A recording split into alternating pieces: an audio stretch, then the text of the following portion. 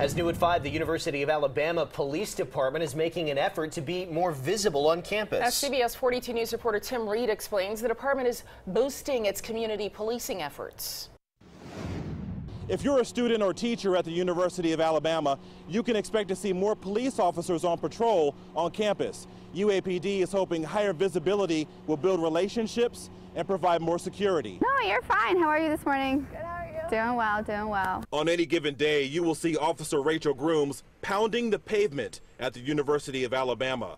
Grooms is one of many officers working a beat as part of a stepped-up community policing plan. The community policing is across all shifts now. It's across our whole department. So we have day shift, we have evening shift, and midnight shift that are covering this, that are getting out and walking buildings and, yes, responding to calls, but also making those one-on-one contacts and connections with their community. Morning.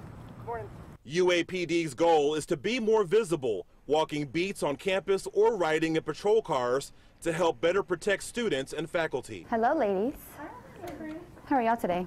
A big part of the plan is officers interacting with students and faculty inside many buildings on campus and building strong relationships. We're not here just as a uniform or a car, and this is all we're doing is going from one call to another, making sure that they know that we're here for them. Many students appreciate the men and women in uniform, keeping them safe. It lets you know there's somebody there to watch your back. And being able to get out and talk to people and show a humanizing side of things to the uniform, to the badge, to me means a lot. UAPD has a total of 91 police officers patrolling on campus. In Tuscaloosa, Tim Reed, CBS 42 News, local coverage you can count on.